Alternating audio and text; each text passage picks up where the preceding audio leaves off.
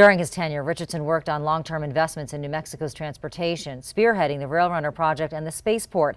KOAT's Alyssa Munoz is live with more on the transportation initiatives Richardson developed for New Mexico. Alyssa. The Rail Runner was a big transportation project to help commuters within the Belen and Santa Fe areas, and this is just one thing off of his list of accomplishments in office. He said, look, I want to do something that's it's planning for the future of New Mexico, but at the same time, something that becomes of a benefit to the communities along the corridor.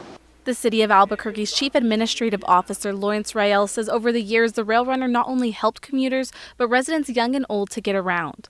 Another plus, minimizing the carbon footprint in New Mexico. This is an opportunity to get people out of their vehicles.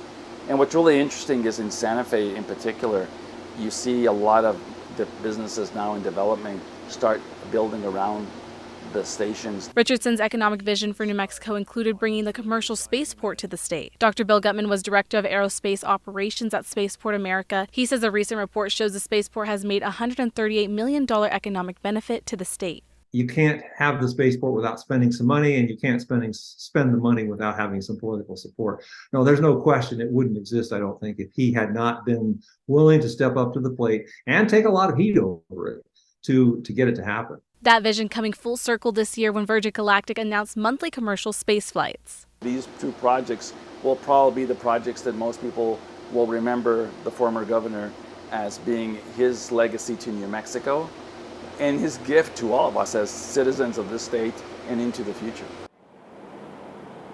Richardson later served as an ambassador to the United Nations, and Rael says out of all the flags, he kept the New Mexico flag in the middle because that's who he felt he was most proud of.